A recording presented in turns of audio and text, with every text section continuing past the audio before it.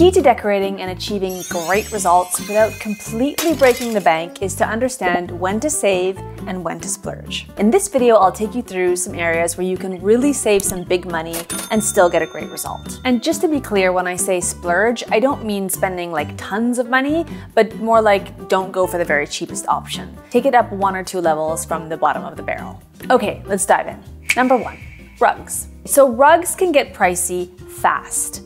Large vintage rugs can easily run up into the tens of thousands of dollars. Some of the things that can make a rug expensive are its age, if it's hand knotted, and if it's made out of high quality natural materials like wool or silk. And less expensive rugs are typically made out of cheaper materials, often synthetic, and are either machine made or hand tufted, which is much less labor intensive than hand knotted. For example, a hand knotted rug may take over a year to complete, while a similar kind of hand tufted rug can be created in just 1 day. Unless you're like a rug connoisseur or a collector, I would recommend saving on your rugs and going for something machine made or hand tufted. The vintage rug look has been trending for a long time now, so if you're into that look, luckily it's possible to find several beautiful rug options that are mass produced and much more affordable without having to splurge on the real deal. Another affordable rug option that pretty much always looks good is a classic jute rug. Its warmth and texture can instantly elevate any space, and you can usually find them at very reasonable price points, even in the larger sizes. I'll link some of my favorite affordable rug options down below. Raise your hand if you've ever moved into a new place, slapped up some random old curtains, and never thought about them again. Yep, we have all been there. Or is that just me? I'm always looking to save money wherever I can, but curtains is one of those things where it's very hard to achieve a great result on a shoestring budget. Cheaper curtains that are purchased off the shelf tend to fall short in both width and length, literally, 99% of the time. You will 100% need panels that are wider and longer than you think you need. That obviously means more fabric, which costs more. And I really do recommend getting your curtains hemmed by someone experienced, because if you screw it up, well, you just ruined a brand new set of curtains, which can be an expensive mistake. So yeah, these things add up, but these are the details that make the curtains look good, and it's hard to find this on a budget. Finding affordable, nice quality curtains that are the correct size for your window, that don't look flimsy and cheap, is pretty much impossible. Trust me, I've tried many times. Good quality curtains should have weight and a nice drape to them, and you'll probably want them to be lined as well, unless you're using shears or semi-shears. And definitely they need to be wide enough and long enough for your window. If you're feeling motivated to up your curtain game, then definitely check out my video on how to hang curtains. It's helped a lot of people, so it's one that I do recommend. Flooring. Please do not try to cut costs on your flooring. Laminate is fine, but if you buy the very cheapest laminate flooring, you spill 1 glass of water on it and your floor ends up looking like this. Your dog has an accident once and your floor is ruined. Opt for high quality waterproof laminate, luxury vinyl planks, engineered hardwood, whatever your preference is, but do not skimp on the quality of your flooring. Throw pillows. If you're a decor addict like me, then you know that swapping out your pillows is like changing your underwear. You've got to do it often.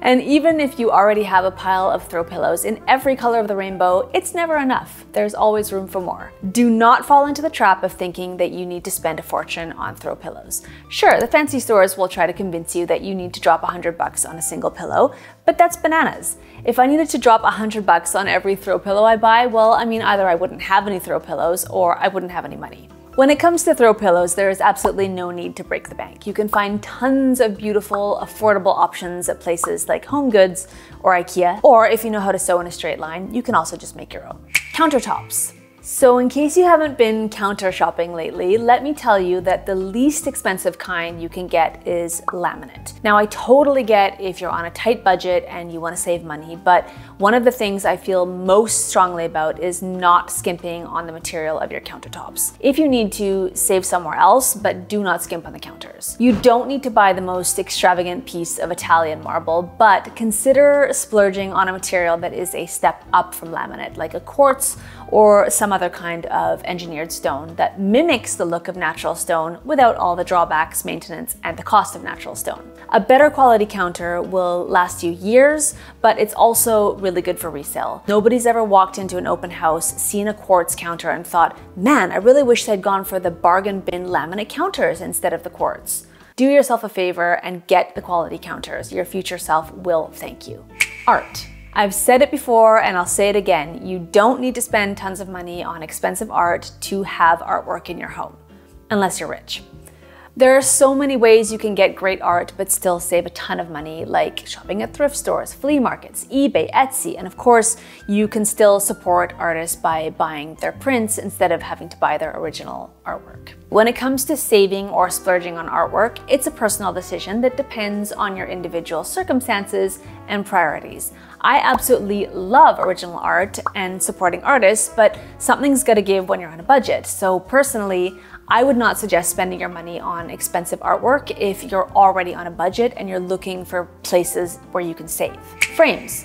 Good thing you saved a bunch of money on the artwork you bought, because now you need to buy frames to hang it all in. Beautiful frames have the power to transform your artwork from average to stunning.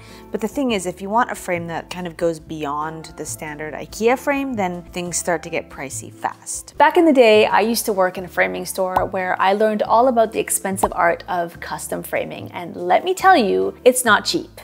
But luckily, I discovered a trick to save money on frames. Don't do custom framing. Instead, hit up your local thrift stores or scour clearance sections for cheaper pre-made frames. I found this frame at my local thrift store a couple of weeks ago, frame and painting included, for $5. So just to give you an idea of what you can find sometimes if you get lucky. If you find a frame with potential but it's not quite the right color, get creative with some paint or some rub and buff. If your artwork needs a mat, just get a custom mat cut to size to match your existing frame. Doing this is a much cheaper alternative to custom framing. Now, if you have a valuable piece like an original watercolor or something that's really special to you, then it's worth splurging on glass that has UV protection. You can have that custom cut as well, and that'll help protect your artwork from fading over time, and that's important to do if you have a piece that you want to preserve for a long time. Paint.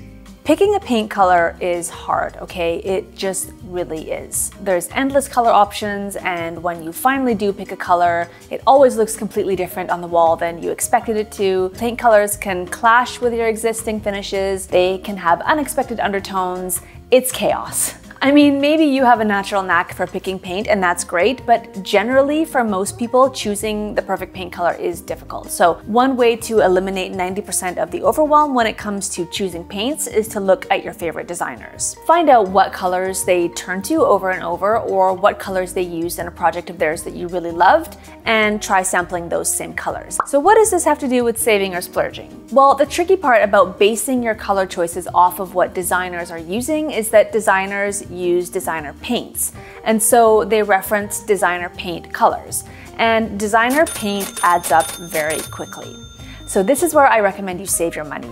Don't buy designer paint. Get it color matched with a cheaper brand of paint. Don't get the very cheapest, you'll regret that, but go with like a solid mid-range paint. You can color match at any Home Depot, just ask them at the paint desk. I'm not gonna get into details about paint quality or the accuracy of color matching. I will leave that debate to the comment section.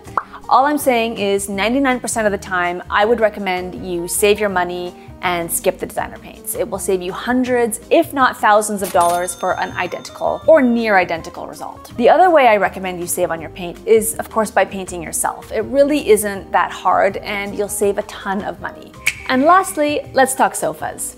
Every home has at least one, so we've got to address this piece of furniture. If you're renting, I'd suggest not going crazy on a pricey sofa, especially if you're renting a place and you're planning on being there less than 3 years. Who knows what your next place will look like, or if your expensive sofa will even fit there. If you're in your forever home, then it's another story. Then it's time to treat yourself to that fancy sofa that you've been eyeing. Since you won't be hauling it around in moving trucks, you don't have to worry about damaging it. So go ahead and invest in something that's super comfy and made out of high quality materials like performance fabric. Another scenario where I'd recommend saving on your sofa is if you own a vacation home and you're furnishing it.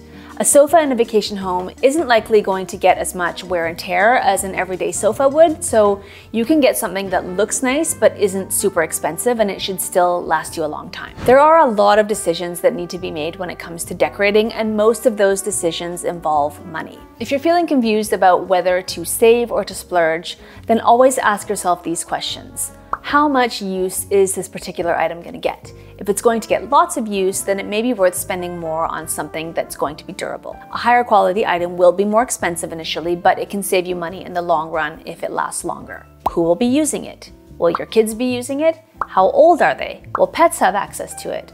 How temporary is your current living situation, and will whatever you're buying now fit where you might go next? Hard to say, right? But a nice antique side table or a beautiful light fixture will probably be easier to fit into a new home rather than a large piece of furniture that is very layout dependent. I really hope you enjoyed this video. Thanks for watching, and I'll see you in the next one.